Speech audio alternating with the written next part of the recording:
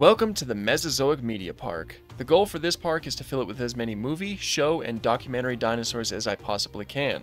This time we will be implementing the awesome movie known as Ice Age 3: Dawn of the Dinosaurs. These creatures will be some amazing additions to the park. Okay, so Ice Age 3: Dawn of the Dinosaurs. Now, what was requested is to do the lava falls in this in this game, but I don't really know if that's something I'm able to pull off. Like, I don't think I can really choose anything that looks convincing enough to represent the lava, unfortunately. And I don't use mods, mainly because I can't, because I'm playing on console right now. So I think we'll have to just create another scene for Walking with Dinosaurs, or sorry, for Ice Age 3. And I'm thinking just the scene where the Mama Rex pushes Rudy off of the giant cliff. I think we can try to make a cliff to the best of our abilities and just kind of represent that whole thing that went on down over there. Sound like fun? I think it sounds like fun. So first is to make the cliff. I've never actually attempted to make something that looks cliff-like, so I don't know how good this is gonna look, but we're gonna give it a shot here. Is that how deep in, can I can't make it any deeper? That's as deep as it goes. Shoot. Okay. This might look dumb. I don't know. We'll see. Why am I placing it here? Probably place it a little bit closer. Alright, just pretend that's not there and life will be hunky-dory. Alright, let's see. I'll place it right here. Wait, I should probably figure out more of the layout. Now, Ice Age 3: Dawn of the Dinosaurs. This was a movie that I always loved, especially when I was a child. It was really fun. I was a huge fan of the Ice Age franchise when I was a kid. And, you know, I completely see that they were getting worse as time went on until we got to Continental Drift. And then that straight to Disney Plus one. But man, they were peak, you know. Flip in the first one, absolutely perfect movie. The most normal one of the bunch. And then you got the second one. Fantastic. You know, it has a lot of very iconic moments, like the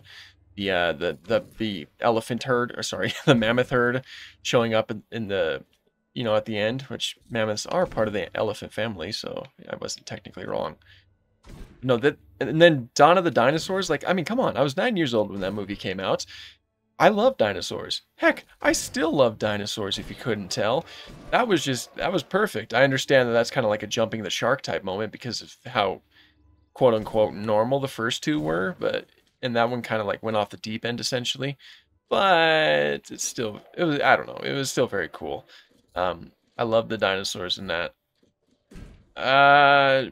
We're gonna leave it. It'll be a little Easter egg for those of you who remember. Geez, how big did I make this thing?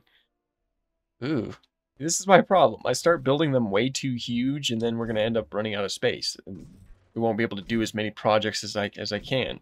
Someone asked what's gonna happen if I fill up the whole park, and honestly, if there's like enough projects like after we fill it all up, then I might just make another park, simply because I like doing this. And there's just a lot of really cool paleo media that can get represented. You know, we just barely finished up Walking with Dinosaurs, and simply because I didn't want to just have one enclosure represent all of that, I have all of this, you know.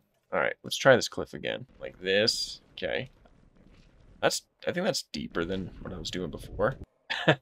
Not exactly what I want, but it's something. It's something.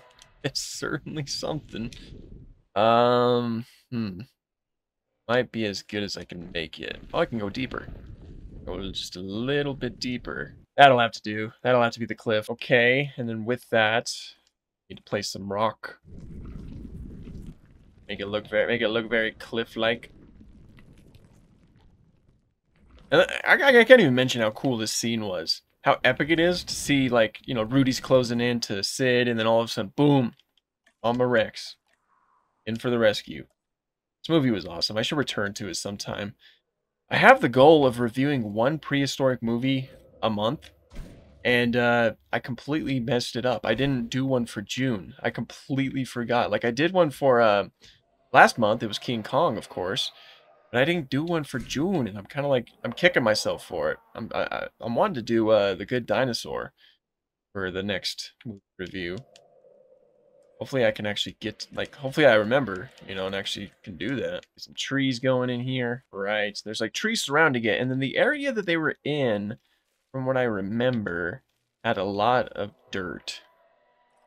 It was just plain dirt. Like, this is where the final confrontation with fucking Rudy and everyone. It's weird that I'm making a an Ice Age enclosure, you know, with the Ice Age characters, and yet I can't include any Ice Age characters because they're not in the game. I was really, really hoping that we'd get like a Cenozoic pack or something. But that really seems unlikely. If we did, I would definitely include Manny, assuming they do a Mammoth, which I don't know why they wouldn't. I'd include Manny and Sid, and they probably wouldn't include a Megalonyx, which is what Sid is. I don't know. Get some more rocks around here. Let's make this look cliffy. I placed that invisible fence right there because I don't really want I don't want them to actually like beat down here. Oh, that is not as deep as I thought. Ain't that deep, bro. That has to be the ugliest cliff I've ever seen. Okay, and my whole idea is that this is the area where Mama Rex pushed off Rudy. You know, where there's no of course there was a tree that she knocked him into. Let's include a tree. What kind of tree was it? Okay, it looks like I'm wrong. She pushed him into like a huge rock formation. Doesn't really look like I have any rocks that are big enough to represent that, unfortunately. So I think we're gonna have to omit that. You know, shoot. Maybe I could just place a tree and just say that represents the rock. Yeah, let's place. I don't know. Just place that right there. Say that represents the very big rock that he was shoved into. All right. And I think that looks just about good for what I'm wanting to go for. So, on that note, let's get them here. Let's do the very long and agonizing process of getting them transported over. So, Rudy is, of course, a baryonyx. I know, quite surprising. He's absolutely massive, like huge, like just incredibly big. And yet, he is a baryonyx. Of course, when I was a child, I thought, and I saw the trailers for the movie, I assumed he was a Spinosaurus, but that is not the case. He is a baryonyx. So this is going to be very, very funny because, of course, in the movie, Rudy is portrayed as being significantly larger than Mama Rex, which definitely wasn't true in terms of, you know, T-Rex and baryonyx. So this is going to be kind of comical because it's going to be the exact opposite. On top of that, there are, of course, the 3 babies that we have. Sid's, you know, he was the adopted child or parent for them for a little bit. Where are they? And you know, the request was for either Chanchosaurus or for the Morris Intrepidus. I'm thinking I want to do Morris Intrepidus because I just want them to be extremely tiny, even though Morris is really tiny, like a lot tinier than the baby Rexes were in the movie. Regardless, there are some colors that match up to the Mama Rex pretty good, so I'm just gonna do Morris. I think Morris is a pretty fun bet. So let's get them over. And here they are. We have our very awesome looking Mama Rex. I was so happy with the colors. I think that these look really good. I think they look just like, at the very least, very similar to the colors that she has in the movie. I was very happy that this was an option. Like, I think it looks so good. So we have Mama Rex here, as well as her babies. All the way down here. The little Morris Intrepidus babies. Their colors are, I got them as close as I could to the T-Rex colors. You'll notice they're a little bit more orange. And I think that they look pretty decent too. You know, they're very small, but I really wanted, I just wanted Morris. I don't know. I think it looks cool. Along with them is the antagonist of the film, Rudy, who I have not named yet, but rest assured I will. And, you know, I tried to give it as wide of coloration as I could with a little bit of gray because there is a little bit of like textured gray in Rudy's design. And I think it looks pretty good, but you see what I mean? You see how much smaller he is compared to Mama Rex? It's like, really? Really, Mama Rex? You were letting that guy back there bully you? Him? Really? Alright. But yeah, that is the Ice Age 3 Dawn of the Dinosaurs enclosure. You know, I did it to the best of my abilities. I don't know. It's not very cliff-like.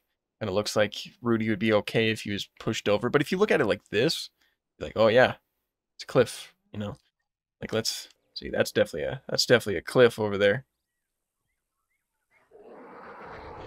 That is definitely a cliff.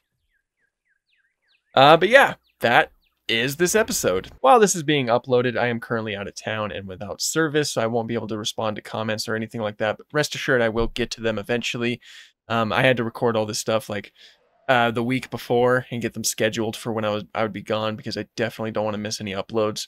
But yeah, this was really fun. Now that we're finally past walking with dinosaurs, we can look ahead and do a lot more dinosaur projects. There's been a lot of awesome requests, and I hope to get to all of them, because we still do have a decent amount of space.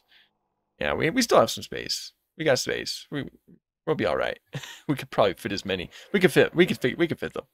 We'll get them. But thank you guys so much for watching this video. Please consider liking and commenting and subscribing. Stuff like that really does help out the channel a lot. And have an awesome day.